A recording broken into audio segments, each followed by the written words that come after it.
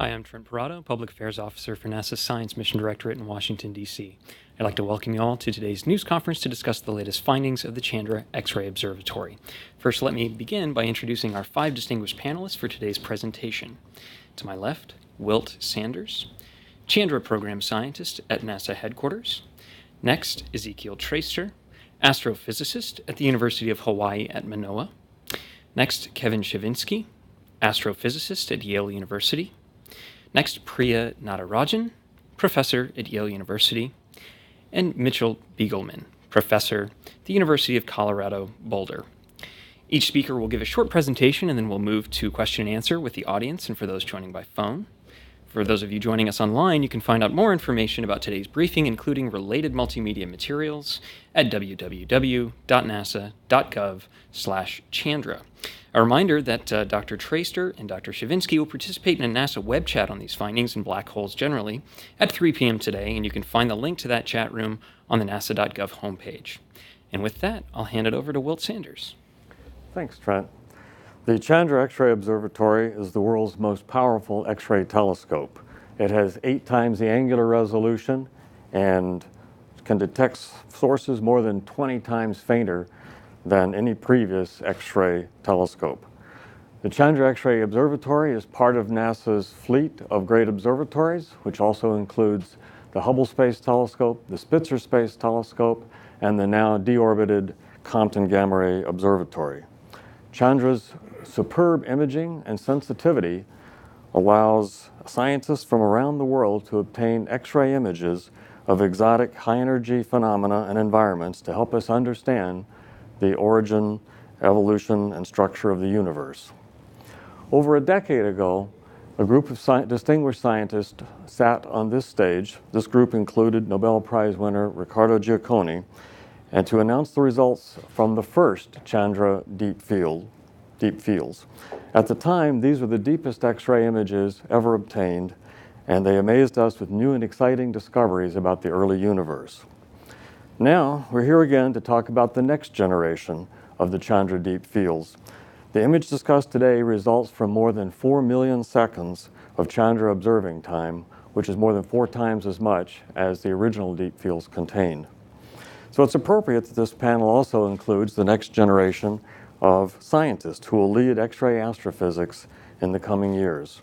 All of them are already distinguished scientists, and 2 are Einstein Fellows, which is a NASA program to help support some of the best scientists in their early career stages. Without any further delay then, let me give the floor to Ezekiel Traister to discuss today's remarkable new findings. Thank you. We found evidence for the existence of a very large number of massive black holes in the early universe when it was less than 1 billion light years old. We performed this study in the Chandra Deep Field South, and as we can see in the following animation, this is a very small part of the sky. We now see a big part, including the Orion Nebula, the Orion constellation for reference, and now we are zooming in a region about 1/3 of the size of the full moon that concentrates the deepest optical and near-infrared observations performed by the Hubble Space Telescope, and more importantly for our work, the deepest Chandra observations of the X-ray sky. This field was observed for 45 days by Chandra, and about 200 galaxies in the first billion years after the Big Bang were detected. Zooming in into a smaller region, we now see a few of these galaxies, and it's important to note that none of these galaxies were detected in X-rays.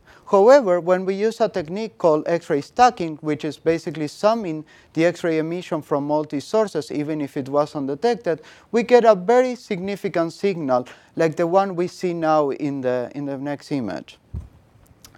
This detection of X-rays from these galaxies is very important because it tells us that there are supermassive black holes growing in them, as we can see in the next image.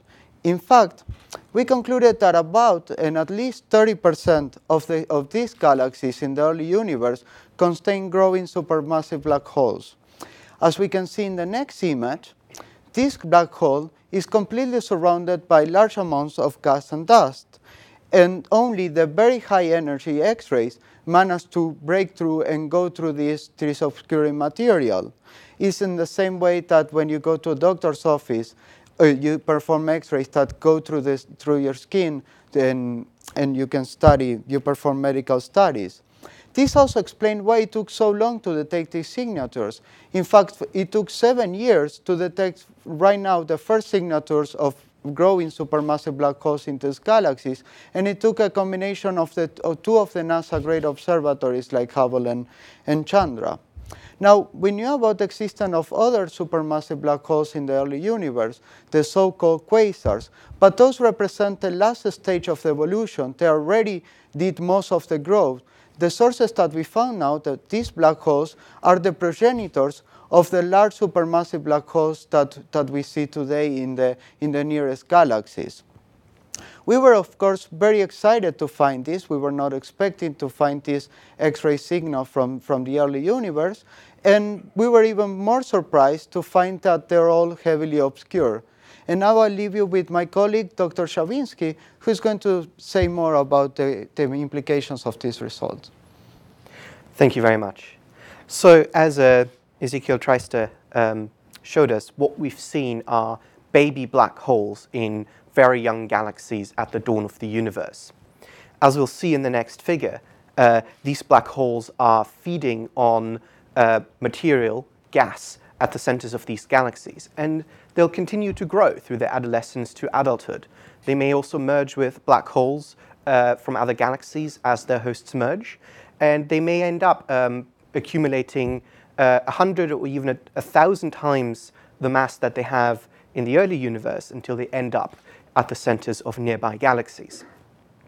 Now, as we'll see in the next image, this is the center of our own Milky Way. Galaxies in the nearby universe contain very massive black holes at their center. In the case of our own Milky Way, the black hole weighs about 4 million times as much as our Sun. But there are even larger monsters lurking at the centers of giant elliptical galaxies such as M87, which may be as much as 1 billion times the mass of the Sun. Now, one of the remarkable discoveries in astrophysics is that not only do galaxies contain black holes at the center, but galaxies and black holes seem to grow together. Big galaxies have big black holes at their center, small galaxies have small black holes at their center. We believe that they have this a fundamental symbiotic relationship between the two. The growth of one regulates the growth of the other in a kind of feedback loop. What our observations of galaxies in the very early universe, as the next animation will show, tells us is that these very early young galaxies at the dawn of the universe and their growing baby black holes already had some sort of deep fundamental connection between them. They were already growing together, and so this chicken and egg problem of what was there first, the galaxy or the black hole, has been pushed all the way to the edge of the universe. Previous studies of black holes in the early universe were limited to quasars. Quasars contain black holes already as massive as 1 billion solar masses, so already fully grown up. So what these baby black holes tell us is that we can now move much, much closer to the moment of birth and really understand where both galaxies and their supermassive black holes really come from. Now, this discovery was enabled by two of NASA's great observatories, Chandra and Hubble. They make an excellent team, and we've only just scratched the surface of the first billion years of the universe with their help.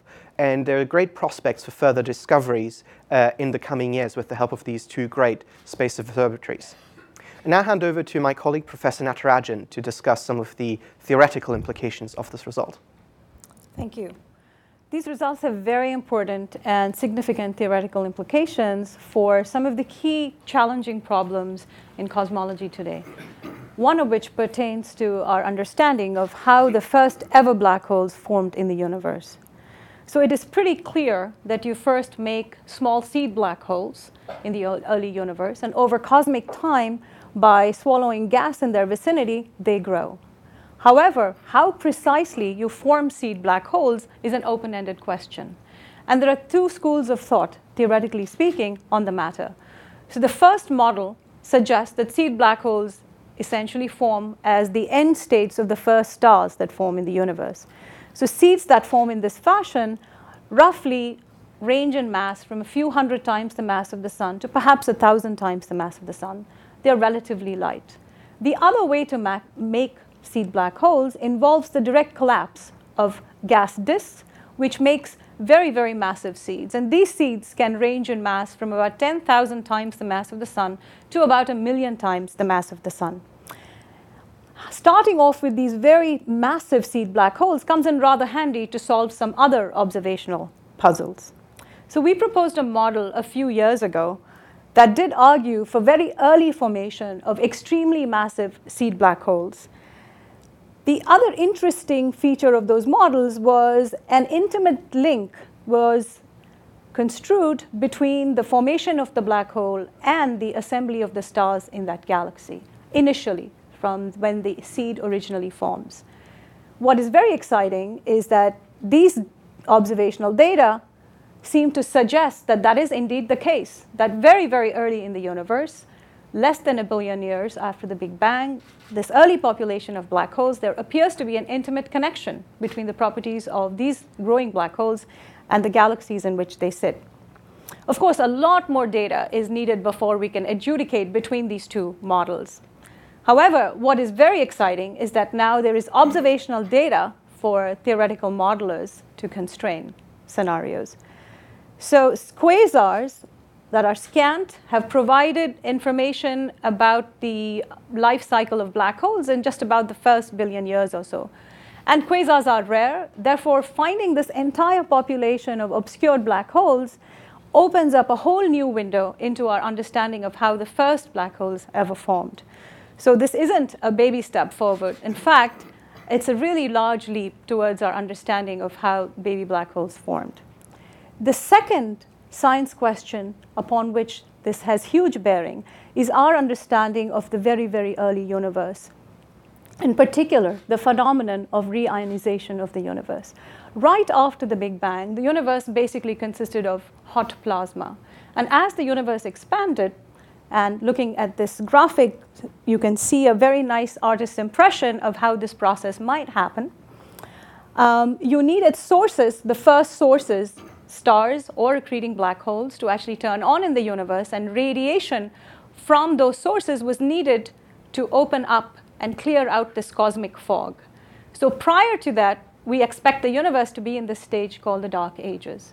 Of course, the question has been, which sources, what kinds of objects actually produce the light that can ionize hydrogen and reionize the universe?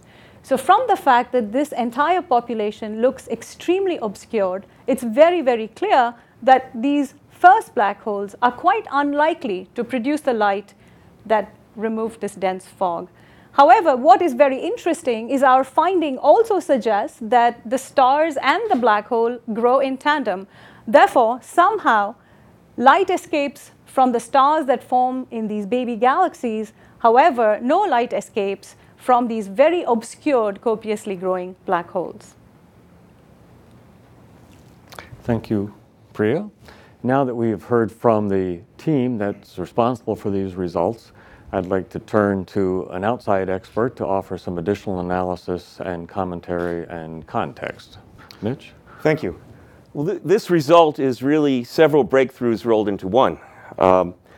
It's the first time that we've caught black holes in the act of vigorously growing in the early universe. Now, we know that we've known for some time that there were black holes around quite early in the universe because we see quasars, which are absolutely gigantic black holes that somehow managed to grow to 1 billion times the mass of the sun less than 1 billion years after the Big Bang. But these are extremely rare objects, and we never saw, until now, the smaller black holes that must have existed before these quasars could have formed. And now we're seeing the first direct evidence for these smaller black holes.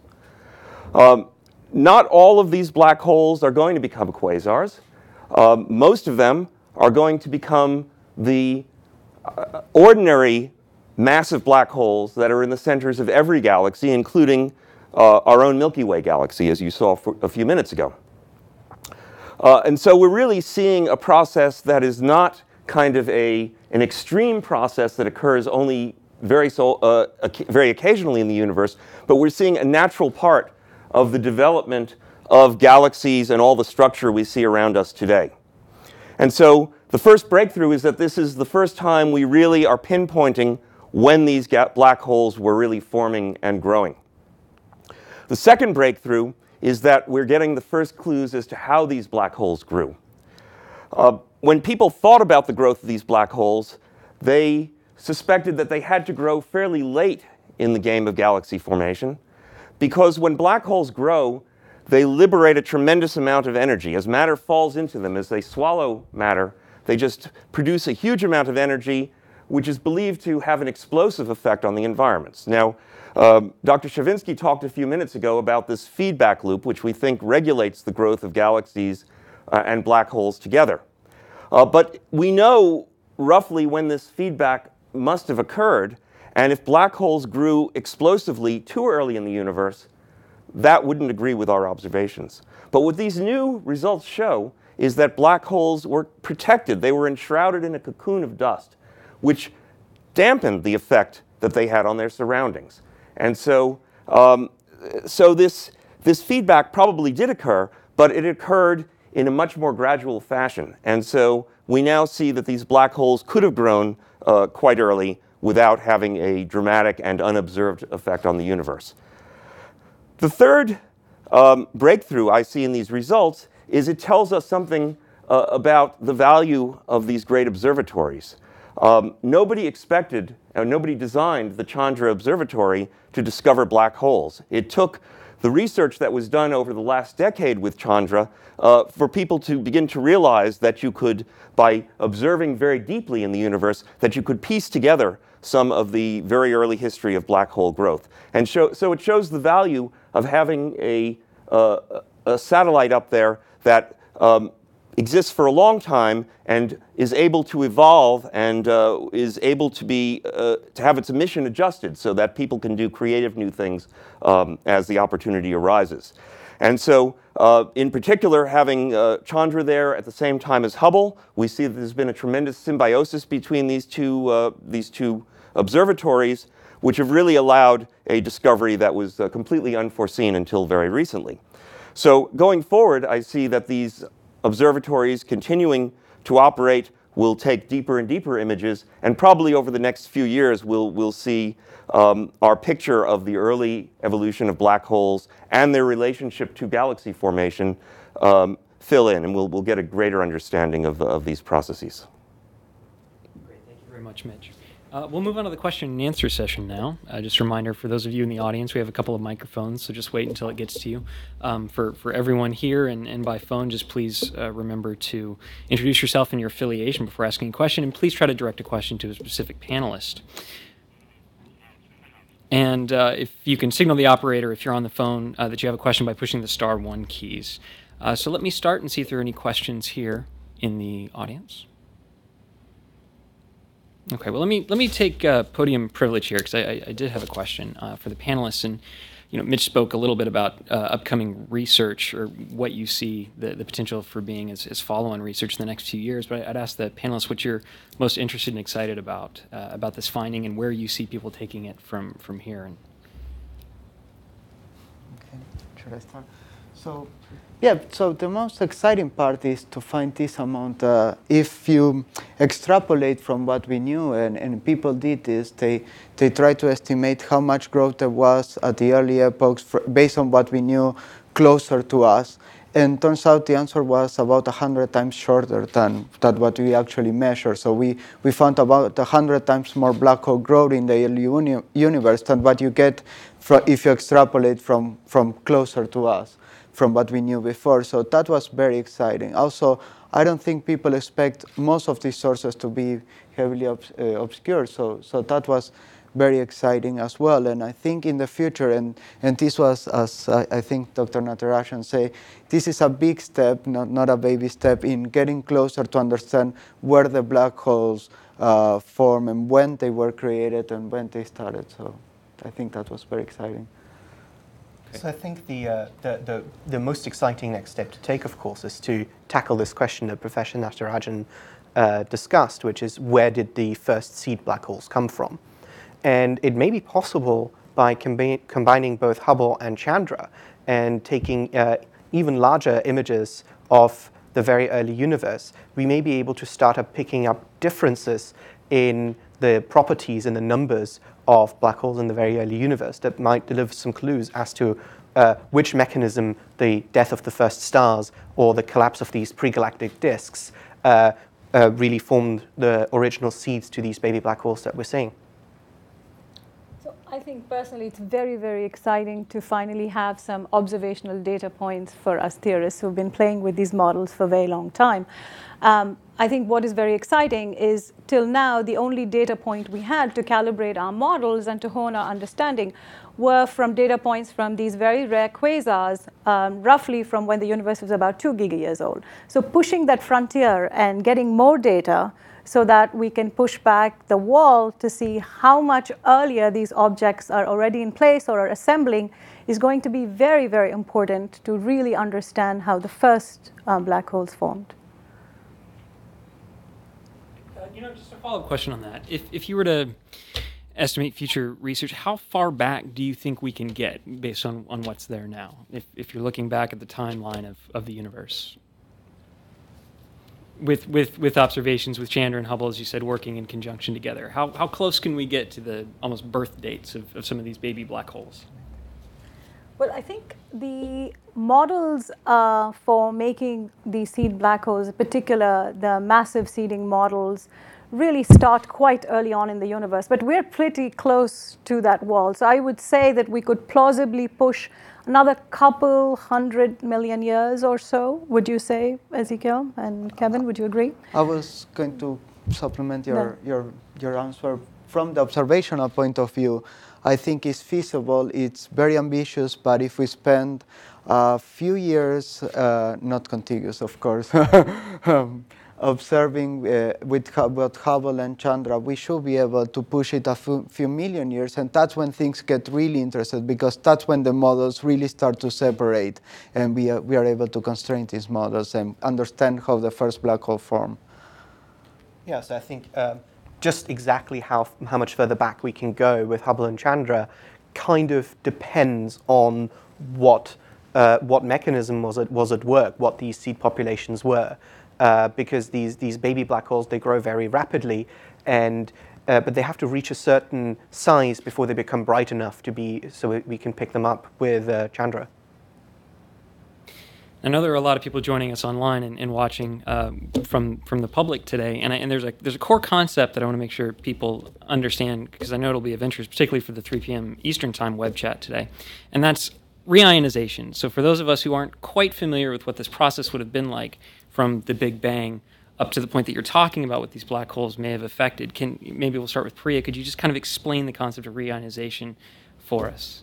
Sure. So reionization refers to the particular phenomenon that occurs in the slightly late universe when the universe was essentially opaque to radiation and then suddenly starts becoming transparent to light. So right after the Big Bang, the universe is filled with plasma and it's transparent to radiation. Hydrogen recombines and you form neutral hydrogen that forms this fog, and the universe becomes opaque to all radiation.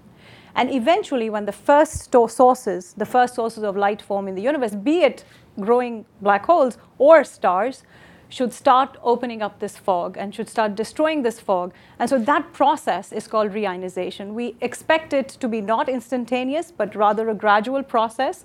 And the details of that process really depend first on whether stars form first or black holes, accreting black holes form first, or they may occur concurrently, coevally. So the sequence of how things happen in the universe are very critical to our understanding of how the process of reionization occurs. So it's, if you will, it is a lifting of the veil of the dark ages of the universe and bringing sort of transparency. Thank you very much. Let me do a last check in the audience and by phone for any questions that we may have. Okay, well, with that, we will close today's event, and I just want to thank our panelists for for joining us today. And for those of you online watching, again, you can find out more information about today's results and assorted multimedia at www.nasa.gov/Chandra. Thank you all for your time. Have a good day.